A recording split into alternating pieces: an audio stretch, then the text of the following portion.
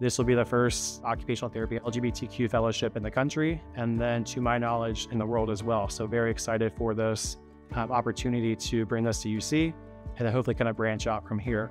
The fellowship will be a year-long immersive experience. We're going to accept anybody throughout the United States, so it doesn't have to be a Cincinnati native. They will come and live here at Cincinnati for a year and be a clinical and didactic education component. So the fellow will work primarily in the clinics about 60% of the time, and then 40% of their time is going to be more the academic kind of role. A mutual colleague introduced me to Michelle Leroy. She is a OT faculty member at Colorado State University, and a lot of her research is done with the transgender youth.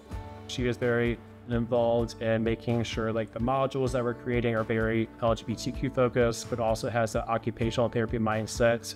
So I invited her to be the co-director of our fellowship program here. But we definitely look at more of that holistic kind of care. So we look at the patients, physical components, their social components, how they interact with daily living tasks in their environments, not only in their home, but also like at a supermarket or in a healthcare clinic, going back to school or work.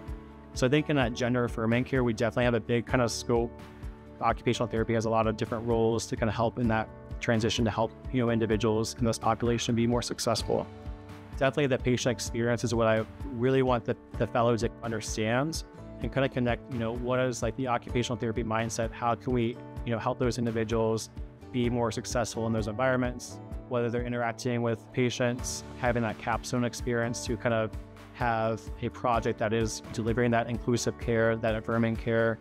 So really kind of mentoring the fellow to be good advocates for this population and good stewards of the occupational therapy profession to really drive our scope of practice in different areas that are not currently in that setting. So I would say definitely emerging practice areas is what we want to do, but also kind of connect more the education piece through different parts of the country as well.